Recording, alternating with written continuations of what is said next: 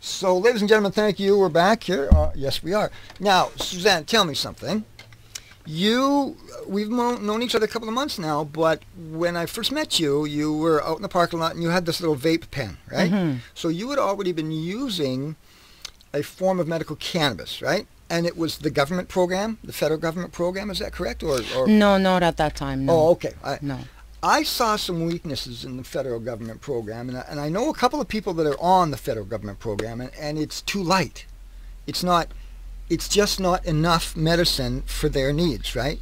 Because the people that are using the federal government, like the London Drug, Shoppers Drug Mart, and you sign up for a federal government program through doctors in Vancouver that do medical cannabis, Mm-hmm.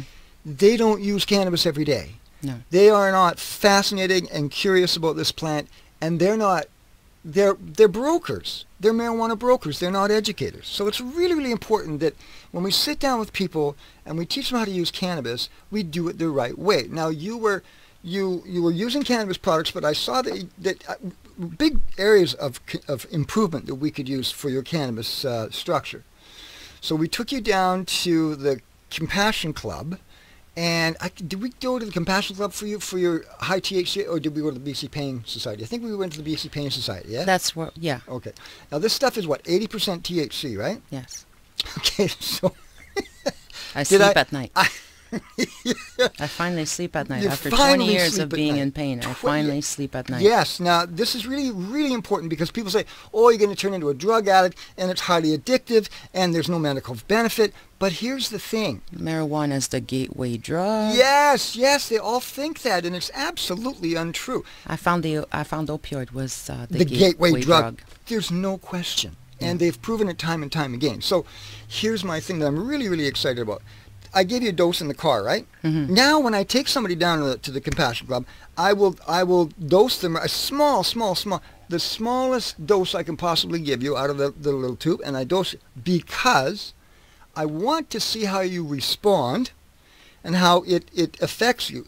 It's going to affect you in about 20 to 30 minutes, and it'll blossom or bloom in about 45 minutes to an hour. That Rick Simpson oil that I gave you, Mm-hmm. it's a Rick Simpson type of oil from Vero Desco Labs.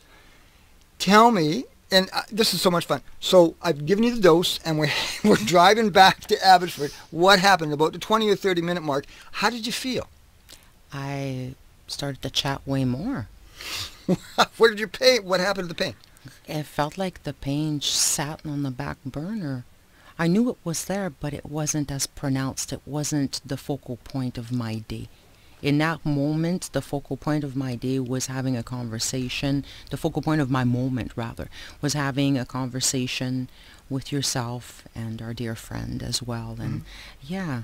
And so the pain goes over here instead of being out front. Instead of being in the front. The conversation's in the back. Me from speaking. Yes. And, yeah. So the pain, as a chronic pain sufferer, your pain is always here and your conversation's right here. That's the last thing you want to do is conversation or eat or... In the back. Yeah. Because you literally feel like you're dumb. Yes. And you're not, but you feel that exactly. way. But cannabis comes along, and it makes the conversation more important because it takes the pain. And they call that dope. Yes. Yeah. It doesn't take the pain completely away, but it changes the characteristic of the pain. Yeah. Where you say, "Wow, this is really different. It's different. It's not scary. You don't get high. You don't get. It's really interesting. So tell me. So as you were lifting, how long did that last for you? That little bit of medicine. Well, the little bit of medicine, I noticed took place within at least 10-15 minutes. So it wasn't that long, and I did have an empty stomach, so that was really good for me. And I also noticed that I was able to concentrate better, not long after taking it. I didn't feel like I was high.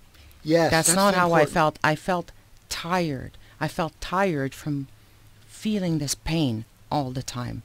So that's how it made me feel. It wasn't a burnout from Mary Jane. Yeah. It was, I'm exhausted now, but I can speak, I can communicate, I can listen. I'm not preoccupied by my pain. I'm in the moment. That's the most important thing that we need to show people. In the moment. Yeah, because what cannabis does is, scientifically proven, it takes your brain to the alpha brainwave frequency and it locks it there. Yeah. Whether you want it to or not, it locks it there. and it holds you in that place. Now, when you take anybody into the alpha brainwave frequency, they're automatically relaxed. It's just the plant does it for you. You don't even have to consciously do anything. Well, you can meditate to obtain that. Yes, exactly. People But think this it's so is a scary. real quick, short way. I do advise that you meditate. It's important. I'm not saying you shouldn't, because Mary Jane can make you feel more relaxed real Yes. quick. Yeah. So now, the Rick Simpson oil from Viradesco, it allows you to sleep how many hours now a night, do you think? I sleep about 6 to 8 hours. It just depends. It depends on how much I take. And I still wake up. However, I'm able to go back to sleep, which is good. That's huge. When Yeah. you give someone back the gift of sleep, you literally change their lives. Yes. Well, under my eyes, I was really dark. I'm not as dark now. Yeah. That's from years of not being able to sleep. Yeah. So I had raccoon eyes. Yeah. Yeah. I've been there. Yeah. So tell me, you and I have both been on pharmaceuticals and strong opioids. Tell me something. What was your vaping experience like when you vaped with me? I felt the pain just go away. How long did it take? It didn't take very long. It went away in a way that I felt marijuana's medicinal benefits activated throughout my entire body. And what happened was that it calmed down my nervous system, so the misfiring and the impulses stopped long enough for me to have a breather. That's key.